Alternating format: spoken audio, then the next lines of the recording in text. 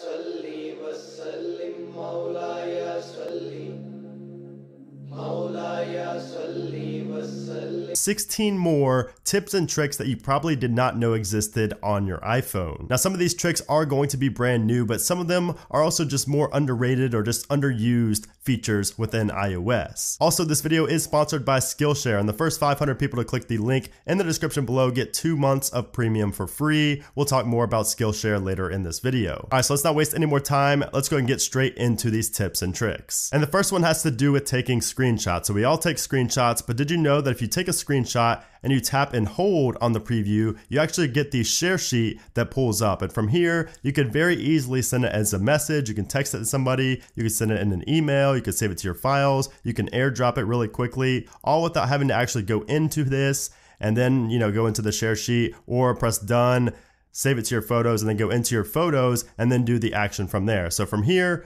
again, all you do is take a screenshot, tap and hold, and you get all those actions right away. Because most of the time when you're taking a screenshot, the main reason for taking the screenshot is to either send it to somebody or to post it somewhere. So just a very handy trick here to save you some time. The next trick is a quick and easy way to send your location to somebody via text message. And all you have to do is type in I'm at and then space, and you'll see right here in the autocorrect section right here, it says current location. If you go ahead and click on that, it will automatically send your current location to that person. And obviously sending your location via text is going to be very useful for so many different scenarios, but you can see right here, just last weekend, somebody sent their current location right here because we parked at Universal Studios, a theme park, and we wanted to remember where we parked the car. So all we had to do is type in I'm at, and then just tap on current location right there, and it will automatically pin your current location so we can remember where we parked in the theme park. So that is a very handy and quick way to send your location to somebody via text. The next trick is in Apple Music. And in Apple Music, if you go to your library right here, if you can go to a playlist or anything, all you have to do is 3D touch on anything right here. So say we want to do Hate My Guts. If I 3D touch on that, you'll see there's an option here called Create Station. If you go ahead and click on that, it will actually create a station of songs that are similar to the song you just 3D touched on and created a station for. And, obviously this is nothing new. You can do this in Spotify and things as well, but a lot of people don't know you can do this in Apple Music. And the thing about it that makes it so great is the stations are actually really, really good. Apple's algorithms for finding music that's very similar to the one that you 3D touched on and created the station for, the songs are actually really good. So I highly recommend, if you have Apple Music, to utilize this feature. The next trick is an easy way to see your forward and back history inside of Safari. So for instance, if we go on to ESPN right here, let's just click around a little bit. Let's just go on to multiple different things just so we have a little bit of history built up. Let's go and click right here as well. And now if you click on the back arrow, back and hold, you can see this is our history of the things we just clicked on. If we go back, and when the forward arrow is there, let's go back again. If you tap and hold on forward, you can see this is the history of within this tab of the history going forward. So this can be very handy in a lot of different scenarios, but especially if, I don't know if you guys have seen this, but if you get an ad and basically you can't go back, you'll just sit there and keep pressing on back, but it'll keep reloading that ad. If you tap and hold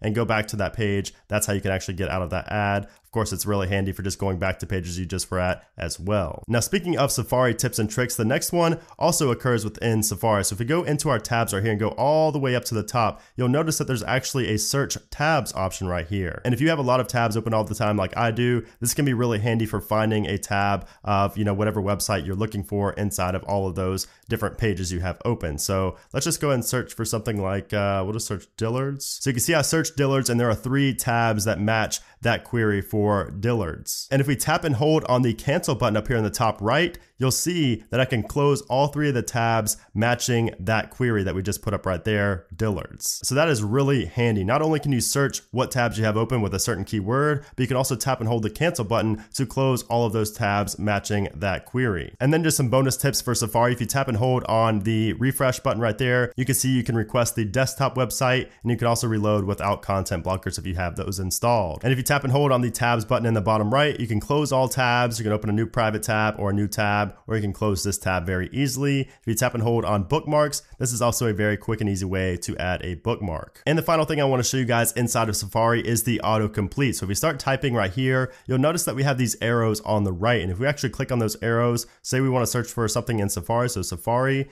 and then it'll come up with more things that are autocomplete that are more popular, things that people are searching for. So Safari Wilderness. keep tapping those. Safari Wilderness promo code. You can basically see you can just autocomplete until you get to what you want, and then you can search. So maybe if I wanted to search MLB schedule, I can start typing MLB and space, and maybe it's not there, but if I start typing SC, you can see schedule is right there, and then we can go ahead and tap and search very easily. So that is one way to save time when Google searching inside of Safari. Now the next trick is one that's going to be really awesome for those of you who listen to your audio out loud on your outward facing speakers on your iPhone. And this is going to be a way to make your speakers louder. Actually louder. And the way we do this is inside of settings. We go to settings, music, EQ, and the one that makes your speakers louder is called late night. So I'm gonna let you guys hear it without an EQ, and then I'm gonna turn the late night EQ on so you can see the difference.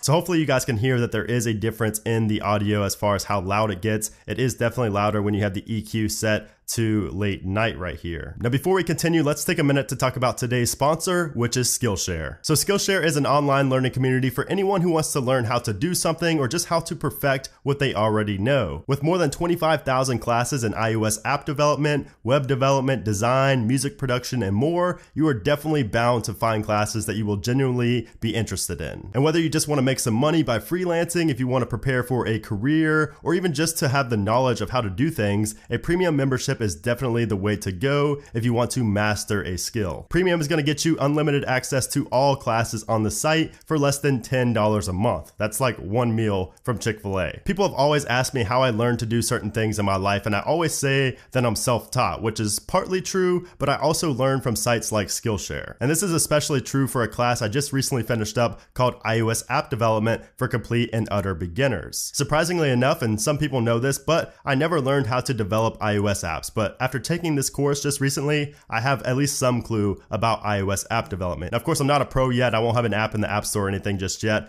but there are other classes that I'll be taking that are more geared towards experienced developers. So I can say that now I'm at least somewhat of an experienced developer, so I can move on to some of the more advanced classes. So if you're interested in joining the more than 7 million creators learning how to create awesome stuff with Skillshare, sign up using the link in the description to get 2 months for free. And again, this is kind of a limited offer because only the first 500 people that click the link down in the description below get those 2 free months. So do not procrastinate. Go ahead and click on that link and get started with Skillshare today. All right, so let's get back to these tips and tricks. So did you guys know that you can see your warranty status and your AppleCare status straight from your iOS device? All you have to do is go into Settings, General, About, and you'll see if you're updated to iOS 12.2, you will see you have a new section here called Limited Warranty. And if you do have AppleCare, you will also get a section for AppleCare. If you click on that, it shows the estimated expiration date for your warranty. And again, it will be the same for AppleCare. So that is pretty cool and very handy, so you don't have to go online and log in to see when your coverage ends. So if you guys have a lot of folders and you always see the notification badge up there that shows you have notifications, but you don't want to sit there and scroll through all of the folders or all the applications inside the folder to see which applications have the notifications, you could just simply 3D touch on the folder and you will get the application with notifications showing right there. You can simply tap on it and it will open up that application. So that is a very handy tip for those of you who use a lot of folders on your device. Now, did you guys know that you can tell Siri how to properly pronounce your name if she says it wrong? Let me show you what I'm talking about. Siri, what's my name? That's not how you pronounce my name. Brandon. And then you can see here, once you tell her that she pronounced it wrong, there will be multiple different pronunciations for your specific name. So it's really cool that you could do that even for basic names like Brandon. But if you have a more unique name, this will really come in handy for you. The next trick is inside of the Safari video player. So if you're playing a video inside of Safari, you know that you have the two 15-second forward and 15-second back buttons. And all this does is simply go back 15 seconds or forward 15 seconds. But if you tap and hold on either one, it will actually scrub and go for just 1 second or 2 seconds instead of going forward a full 15 seconds. So as you can see, when I tap and hold, it only goes forward about 1 second and then it picks up eventually if you keep on holding it. So that is really handy again if you don't want to go forward or backwards a full 15 seconds. And it's the same within the music application as well. So if you play a song, you can tap and hold on the next button to fast forward or scrub through, just a few seconds. You can see it there fast forwarding just a little bit. You could tap and hold on the forward and the backwards to just scrub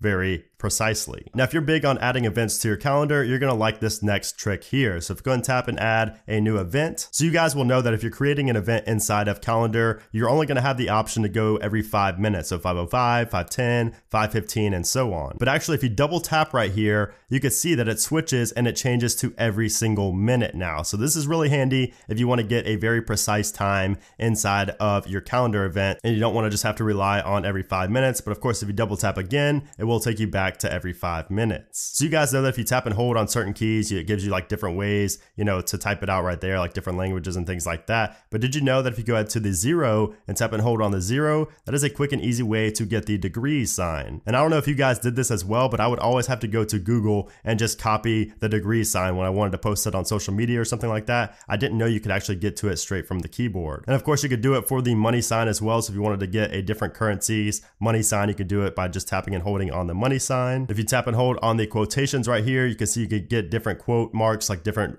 directions. You also get these right here. So pretty cool little tips there for the keyboard in iOS. Now, speaking of keyboard tricks, you guys know that you can tap and hold on the space bar to use that as a trackpad and basically go in between letters really easily and very precisely. And if you have a 3D Touch compatible device, you can go ahead and tap and hold anywhere on the keyboard to go ahead and activate the trackpad. But did you know on a 3D Touch device, if you tap and hold and then press in a little bit harder, it will actually select all of the text right there. So let me show you that again. So if I 3D touch, I can go in between, but if I put more pressure down with my thumb, right here, you can see that it selects all of the text. So that is a very quick and easy way to select text if you do have a 3D Touch compatible device. Now, speaking of 3D Touch, did you know that if you 3D Touch on the Find My iPhone application, it will actually show you the devices that you can quickly ping without having to go into the application and ping those devices. And you can see below it, it does say play a sound. I even have it for my AirPods 2 right there. And then all that's gonna happen when we click that is it's gonna play the pinging noise so we can try to find our device inside our house or wherever it's at. And the final tip is going to be very handy if you find yourself always lowering your brightness on your device to save battery. And this trick is going to allow you to lower the brightness to below 0, below the lowest that Apple allows you to reduce the brightness to. So I'm going to go ahead and lower my brightness all the way, and you can see right there, maybe you can, maybe you can't on the screen, but you can barely see the screen. And I'm going to turn it up while I set this setting real quick. So all you have to do is go into Settings, General, Accessibility, Display Accommodations, Reduce White Point, and then set Reduce White Point to 100%.